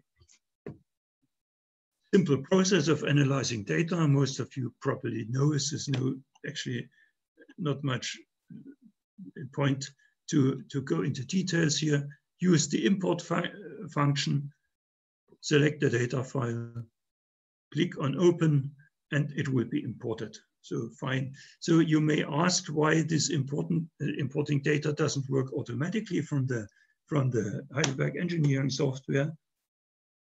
The reason is just patient safety or something like that, quality management. If we do this, the SPCImage data analysis would be part of the Heidelberg system, and there is a huge overhead for testing and getting evidence that the results are stable and correct in terms of diagnosis of diseases or such things. So this is terrible. So this could not be done even if we are able to do it technically. Just for administrative reasons could be done. You have to import the data explicitly. So after importing, you see the intensity image here, data imported but not analyzed. So in principle, you can calculate the decay matrix, that means the lifetime image, in a selected channel or in both channels at this point. But I wouldn't suggest to do this, at least not if you start the first time, because first you have to check that you use the right options and model parameters. So basic model definitions, I showed this image before. 3 components. This is for the fast component, second fast component, slow component. So fine. Advanced model definitions. We have an incomplete multi-exponentials option. You should turn this on because some fluorescence from the previous pulses is remaining here, and the data analysis should take this into account. If you don't do this, you get a slightly shorter value for slow lifetime components. This is for the delayed component model. Tau 3 is shifted left by 150 picoseconds. You can change this here. If you have a patient with small eyes, it's maybe rather 120. If the eyes are very large, it could be up to 180. We didn't see anything different so far. So IF definition, set x multiplied by e to minus x. Other model definitions, this is the laser pulse width, which is, I didn't mention this to make it simple. Laser pulse width is included in the IF calculation. You have a laser pulse width. You have this TW parameter, width parameter for the IRF, and you have the position of the IRF. And if you have loaded data, and if you have selected the right model, you can click these adjust buttons and adjust these values independently. An important thing is click this button, permanently set IRF to this value, then it won't change anymore. And as long as you analyze data which are only from your instrument, you can leave it as it is. Of course, if you import data from another instrument, then you have to set the corresponding value for this instrument, or you just use the adjust buttons to adjust it once more. So this one remark, the FLIO instrument has 2 channels, and when both wavelength channels are loaded, you have separate IF definitions for the 2 wavelength channels. This is of course necessary because the IFs in the channels may be slightly different. So we have done this, and the question is everything okay now? I would suggest to take a look at the residuals with a new model, with a new IRF. You should get residuals which are very smooth, like this. That means we have the correct model parameters, we have the correct IRF, and the calculation will deliver accurate and reproducible results. If we have bumps in the residuals, it means either the model parameters are not correct, wrong model is selected, the IRF parameters are not correct, and in this case, my recommendation is check the parameters, IRF, model, check what you set there, and find out why this part doesn't fit correctly. So if this is all done, everything okay, then let's run calculate and we get the lifetime image. So that's the procedure. What I have displayed here is again my much loved TM12, which I presume to show the fundus lifetime. So what else? Here, before you start, get a GPU. That is really important. The GPU is just a card. You put it in your computer. It's just a $200 investment, and it processes 512, even this cheap one, processes 512 pixels in parallel. Is 1 to 100 or even more. So just to give you an impression of this, this is difference between a man riding on horseback and a Boeing 747. I leave it up to you, leave it to you, whether you like riding on horseback or whether you fly in the jumbo jet. I prefer the jumbo jet. I wouldn't like to take the horseback. So very important, get a GPU. So next question. Which lifetime do we want to display? We talked a lot of these things about tau m and tau m12. I'm seeing something here. So tau m is in principle, if you use the new models, everything new, and you use tau m, the result is the equivalent of the FLIO lifetimes which were obtained in the past 10 years. Only with a better reliability, less systematic variations, less noise, and a better fit stability. So if you don't trust the TM12, just do everything as recommended here and use the TM. So the other one is the TM12. You can select it here under coding of the value you want to display. This is TM12, consists of these two components. There's a third lifetime, and this is an intensity-weighted lifetime. It intensity weights all three components, but the weight is not by the amplitudes, it's by the intensities. That means by the areas under the curves. And of course, this intensity-weighted lifetime is dominated by long lifetime components. So it will be overwhelmed by lens fluorescence. Don't use TI for FLIO. I just showed it here. Look at this. This is the same data set. TM is around 500 picoseconds. TM12 is 350 picoseconds. And this is almost 1.5 nanoseconds. The reason is that the lens fluorescence shows up massively in this TI. Don't use it for FLIO. So good. So the component lifetimes and amplitudes. Interesting is not only TM or TM12, it could be interesting to look at the individual amplitudes, A1, T1 lifetimes, amplitudes, lifetimes of the components.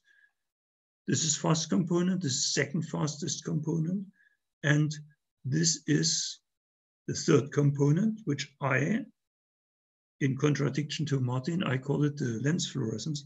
And what you see here is that actually the amplitudes of T3 are very evenly distributed. Only in the optical discs are different. So this is an indication some contribution comes from the optical disc, but no contribution from the fundus. If there would be something from the fundus, okay, then it should be just homogeneous, distributed over the fullness. But again, no further, I would say we shouldn't do any further discussion about this problem. We have to get more data. So what you should know is you can select these amplitudes, just select the right lifetime, T1, T2, T3, or select A1, A2, A3 as an imaging parameter. So an important thing is the lifetime histogram or the parameter histogram. It shows you how frequently a given parameter appears in the image. So we have used, or I have used here these distributions umpteen times, but it's of course, it's an interesting thing to look at. It shows you, first it shows you how accurate the whole thing is and how homogeneous this is. This is tau M12, and you see, well, it's very evenly distributed. By the way, this here, the optical disc, also gives a contribution, but it's outside the displayed range. That means in reality, here around 1.5 nanoseconds, there's another bump. It comes from the optical disc. So the width of the histogram is, of course, in part controlled by noise from the photon statistic. That means it should decrease with increasing photon number. And I've done this here.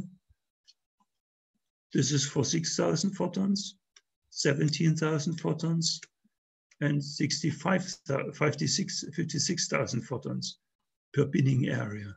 So you see it becomes narrower with more photons as expected. This is for free shift. This is for the fixed shift.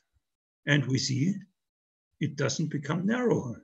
The edges become steeper, but it doesn't become narrower. That means there is real heterogeneity in the image because the width is mainly constant for different numbers of photons. And it means there is a real change in the image. In this case, it's the timing variation coming from the scanner. So what we should take home is the width of the histogram and the shape of the histogram is always a quality indicator. So another question which we didn't discuss here, but it's very often it's tried. Can we analyze decay curves with fixed component lifetimes? Okay, the argument is, okay, if we just have a few fluorophores with different lifetimes, and all the changes we are seeing here are just coming from different concentrations of these fluorophores, or if we have different forms of fluorophores, different binding states, and the amount of these states is changing, okay, then the component lifetimes, T1, T2, T3, should remain constant, and only the amplitude should change. So this is an image calculated with free component lifetimes. If I fix the component lifetimes to the lifetimes I find in this pixel or around this pixel, I get this. Okay, it's the same. And if you compare the distribution, this distribution is of course narrow, much narrower. The reason is we have a more rigid model and it gives us less noise. So, but what happens if I take my component lifetimes not from this position, but from the center of the fovea here? Then I get a different image. The lifetime in the rest of the image has changed. So the conclusion is, if you do something like fixing lifetimes, then the results are only correct for the closer area around the position from where you have taken the component lifetimes. Obviously, the component lifetimes here and here are not the same. And if you fit the image with wrong component lifetimes, of course, the result is plainly wrong. It doesn't represent the true parameters of the fluorescence decay. So if you have to do this, for instance, to to reject noise because you want to figure out a little detail or maybe one of these amplitudes extremely accurately, then you can do this, but be careful. It works only around the location from where you have taken the lifetimes. So, display of images. Eco asked me about that. That's the reason that I put it in here. So of course, an important question is the parameter range. Which parameter range to select? Of course, you should select one which somehow displays the image reasonably. The parameter distribution should be somehow reasonably inside the parameter histogram and inside the color range. That's all. And you can change the parameter range by typing in these values, range, minimum and maximum, or you can grab cursors here at the edge of the distribution and, for instance, pull it in. Then the lifetime range changes. You see the colors have changed and this has changed as well. So you can change it both from here or from here. You don't have to calculate once more. It's just a different display of your data, different representation. So, direction of the lifetime scale. This is from blue to red. This is from red to blue. This is your personal reference, how you do this. I don't know whether there is a convention, whether FLIO images should be displayed in this direction or this direction. If you publish something, you just should make clear which color direction you used. Brightness and contrast, this is maybe a bit controversial. What I prefer is brightness and contrast of the image somewhere here in the middle, and we get an image which both shows the lifetimes and it also shows the anatomic structures. The FLIO style, which I haven't seen very often, is this. The FLIO people tend to pull up the brightness to 100% and the contrast to almost 100%, and the result is you see only the color of the image. The color, of course, still represents the lifetime of the pixels involved, but the anatomic structures are totally hidden. So this is obscuring the anatomic structures. I don't know whether this is intended and whether it's desirable. Of course, it's your decision. I must say I don't like it because here, you see here, that's a good example. Here you see these slight lifetime changes along the blood vessels. They're also here, they're visible here, but you can't see anymore that this is associated with blood vessels. So I don't like this representation very much. If you like it, you can use it and you know how to use it, but just be aware that you obscure the anatomical structures. Here's another thing. Gated intensity. This is actually the opposite of this. If you have a patient or a lifetime image which has a lot of lens fluorescence, then the image looks foggy because also in the intensity data you see the photons from the lens of the eye. So this is foggy. You can use gated intensity to improve this. Gated intensity means I take the intensity of this image not from the whole decay curve, but only from a part of it. And I can select the cursors in a way that I select a time range where the fluorescence of the fundus is strongest. Then I get this image. And you see this image has a noticeably better contrast than this one. The rest is the same, but it's just done by time gating, and the contrast ratio between fundus fluorescence and lens fluorescence is improved. The rest is not changed. You see the lifetime distribution is the same, the decay curve is the same. It's only a different way to display the intensity of the fluorescence image. So, questions to this part? Here is something which I must say I've never seen very much about that in FLIO publications. Maybe I didn't find these publications, or I didn't read them carefully enough. So, and this is ratios of parameters. SPCImage lets you do this very easily. Here I have created a ratio of T1 divided by T2 divided by T1, and you get a different image. Whether it tells you something is a good question. I don't know. So at least it tells you whether T1 goes in the same direction as T2. And here, for instance, I have calculated this here. This is under coding off. You can define something like this equation or definition, T1. It says T1 divided by T2 divided by T1 of channel 1. So both is channel 1. And what we actually see here is that the change of the fovea is mainly in T1, because they don't go in step. If T1 and T2 would go in step, we wouldn't see a blue spot here. So you can do such things. And I suggest, especially if you have some early stages of eye diseases, I suggest that you try some of these things. Maybe, or maybe not, we can squeeze out a little bit more information about that. This is a ratio A1 divided by A2. It doesn't show very much here, but the A1-A2 ratio in other experiments is very important. Joko talked about the FAD, so it's worth to look at this. I have mostly only healthy patients, so I can't tell you whether ratio A1-A2 tells us something.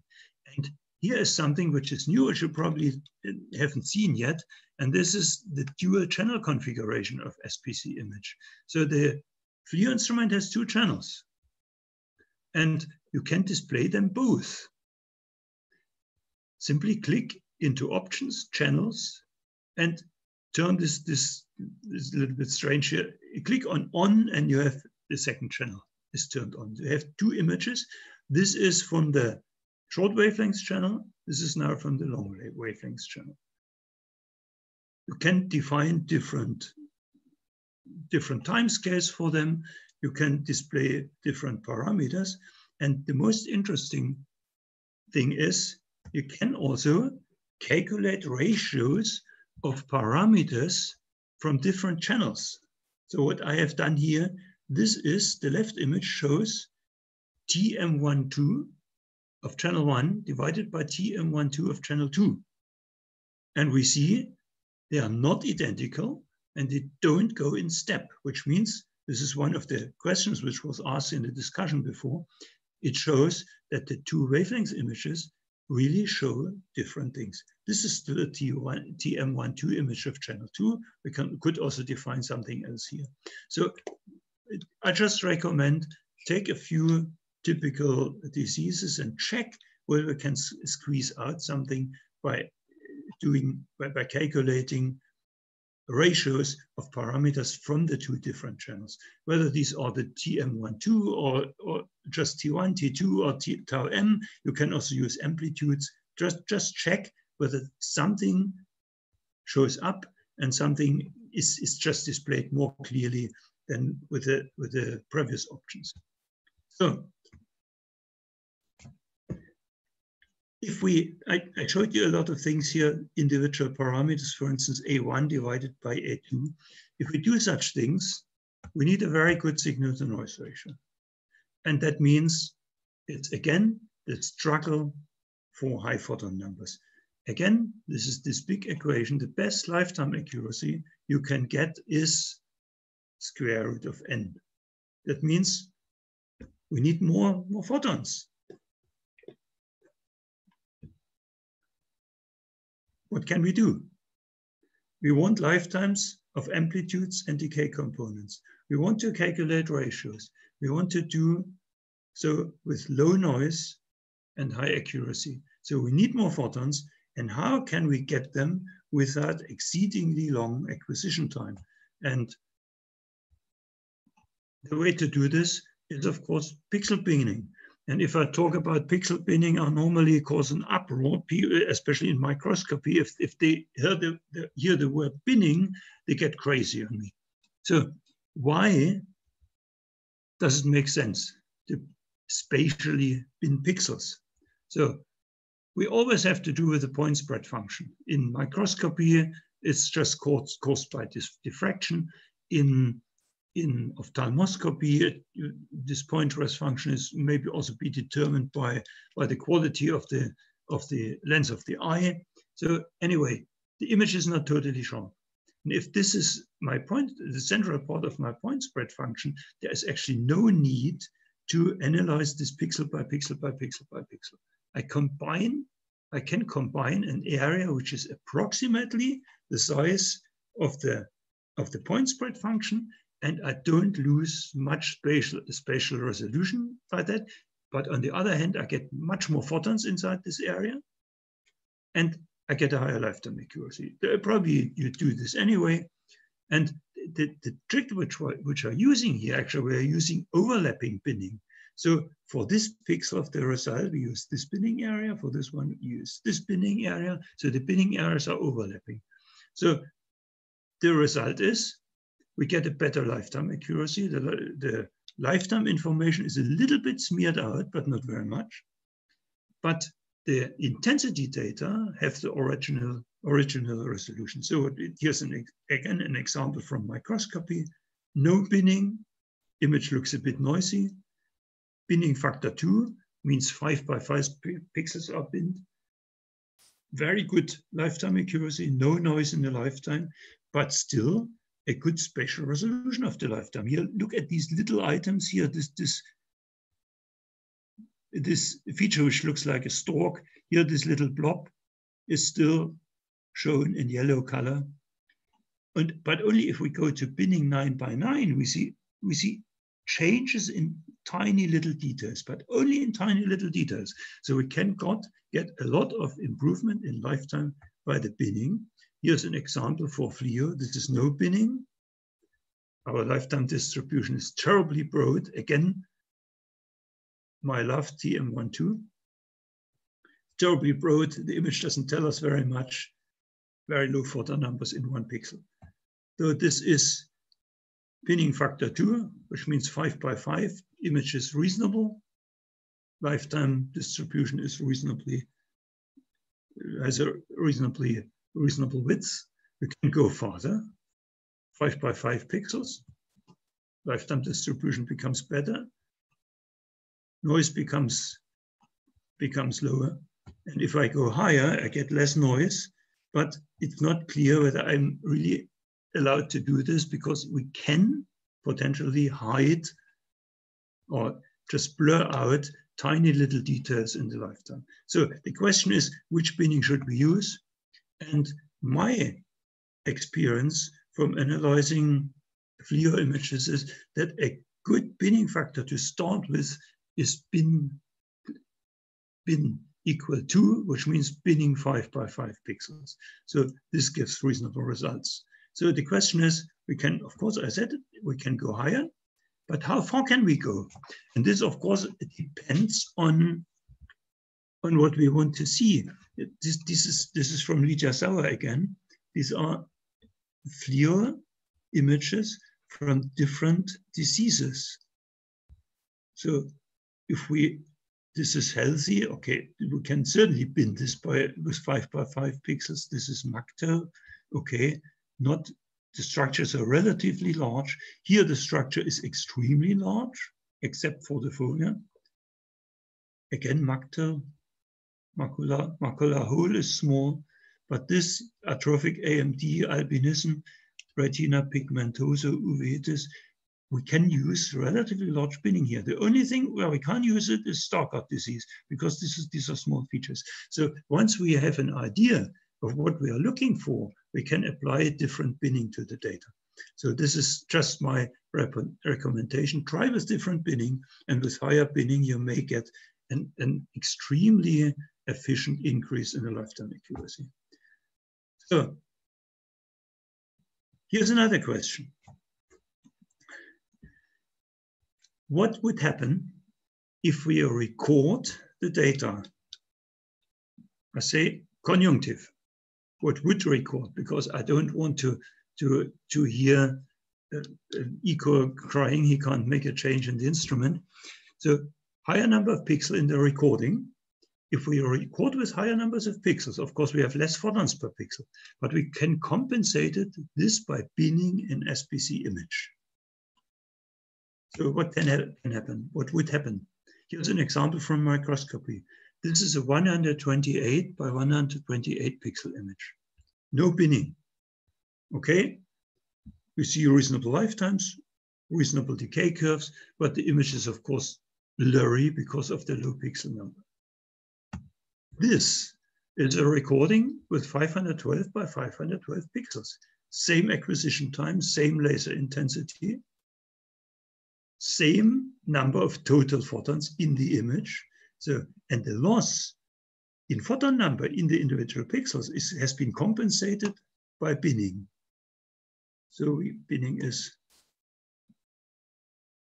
sorry, 5 binning. I think binning is 5 by 5 here. I forgot to mention this. So again, number of photons is approximately the same, but this image has a much better spatial resolution than this. It looks much better. So I leave it to you to decide whether you want to see this image or this image. If I look at this, I always think I have the wrong glasses on, whereas this is a good image. So here it's a bit bigger. This is a huge image. And at the moment, the FLIO is, as far as I saw this from the data, is recording the FLIM images with 256 by 256 pixels. What if we would go up to 512 pixels and increase the binning? We would certainly get a sharper image. So I would be happy if I could try this, and this is just a question to the Heidelberg engineering people. Can you change just the number of pixel parameter in the acquisition software and just record one good data set with 512 by 512 pixels, send it to me, and I can check whether we get a better image from this. I understand that we can't implement this right now in a medical instrument, but at least we should, if we are really able to get higher resolution data, we should at least record them and keep them available for us. So if it's necessary to show someone that we also have higher resolution, we can put it out of the drawer. So this is something I would like to try. So again, the struggle for more photons. Can we get even more photons than by binning? And this is something I said at the beginning. The new SPCImage software is a combination with a phasor plot. Can we somehow use the phasor plot? What is the phasor plot? To make it short, it's not necessary that you know all these details. The phasor plot is a representation of our data after transformation from the time domain into the frequency domain. And actually, in fact, what happens is that the shape of a decay curve, only the shape, is represented by a magnitude in the phase. This is just two numbers. So we have a fast decay. We make this transformation, and from this decay, we get a magnitude, which is the length of this pointer, and we get a phase, which is the angle of this pointer. This point is called the phasor. It's just the end point of this vector. Fast decay is here, a slow decay is here. A mixture of a fast and a slow decay is somewhere on the connection line between these both. So what happens, this is just for a single decay curve. A single decay curve gives a single point in the phasor space. If we have a whole image and do this transformation for all pixels, we get a whole cloud of phasors. It is here. That means every pixel here forms one dot in this phasor plot. And the location of this dot in the phasor plot depends on the shape of the decay function in this pixel. So if the decay time is short, it's here. If it's long, it's here. If it's a combination of two, it's somewhere on this line. And you see what we get here. And the interesting thing is now, can we use, possibly, the first question is, can we possibly use this phasor plot to turn up some indications, or some signatures of diseases? Here's something interesting. You see, we give the phasor plot the same color as we have in the time domain plot, in the lifetime image. And you see here, this is blue. The fovea, or the macula, whatever this is a combination of both, is here. In this patient, in this image, it's here. Take another, this is again this image. This is a patient, in the moment of the measurement, he was 62 years old. This is a young patient. The fovea points in this direction. Does it mean something? I don't know. If it does, it would be interesting. So I just recommend that you put a few lifetime images of diseases or early stages of diseases or patients of different age and so on in the phasor plot and see whether you see characteristic differences. This is the first thing. Yes, by the way, this is again the 64 years patient. Fovea is here. And this is the AMD patient. And interestingly, the fovea of the AMD patient, I don't show the lifetime image here, it's also here. It doesn't go down here as in the young patient, it's here. It's probably this pattern of the fovea of this patient, is it an indication that this patient may later develop AMD? We don't know, but it's something to follow up. Could be interesting. So, the last point before we have dinner, image segmentation by phasor plot. We have this phasor plot, and we can select a cluster in this phasor plot. I select this cluster, there's a selection tool, and it's back annotated in the lifetime image. I see this is the optical disc. And what I can do an interesting thing. I say sum up decay curve. This is here. And I get a decay curve of the combined pixel in the whole phasor cluster which are selected, or in this structure of the image back annotated. So in other words, I can select features in the image which have a similar decay signature, similar phases, and get very accurate decay data from these pixels. You have the decay results here. Here's another example here. I selected the fovea, combine the fovea, get very good data for the fovea, and I can analyze it with high accuracy. These are this patient that I showed it before has this strange, probably deposits along the blood vessels. I can select them find them in the phasor plot, select them, combine decay curve again, very accurate decay analysis. Or here, this is the area around the optical disc and some of the vessels. Interestingly, it's not the same phasor location. If you look here, the color in the image is almost the same as here, but it's a different place in the phasor plot. Also here, we can look at the decay parameter and compare them exactly. So this is a few new things which we can do with new SPCImage. I would love to try it on other data, but I don't have more data, and I really would be happy if you could send me something. Okay. As a conclusion of the whole thing, what should we do? What should be the plan for FLIO for the next future, from my point of view? The first thing is use the new data analysis principles and profit from the better reproducibility. Whether you use the TM12 or the TM is not essential, but I'm sure everything becomes better reproducible. Next thing is re-evaluate existing data with the new models, with the new tools, squeeze out more information from them. And look at component data. I haven't seen many data where information was extracted from component data. And the other thing, which would be a wish from me, get data for early stages of diseases, not final diseases. If we have developed diseases, okay, we can see them also in normal intensity image. Early stages are really the point.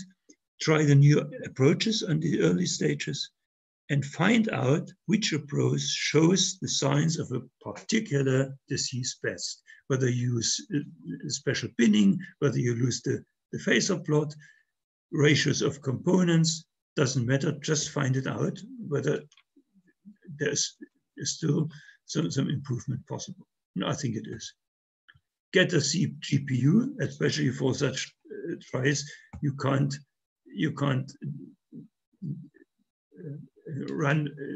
spend 20 minutes for every calculation. With the GPU, you get it within seconds. So, and please keep us in the line. If I say us, then I mean Becker Nickel and Heidelberg Engineering. Keep us in the line when new results, new data, manuscripts for papers are available. We will really read it. I have my private secretary who helps me a lot. And this helps us to refine the new data analysis procedures and maybe develop new ideas. And to do this is really a practical problem. We need a fast and easy way to exchange data.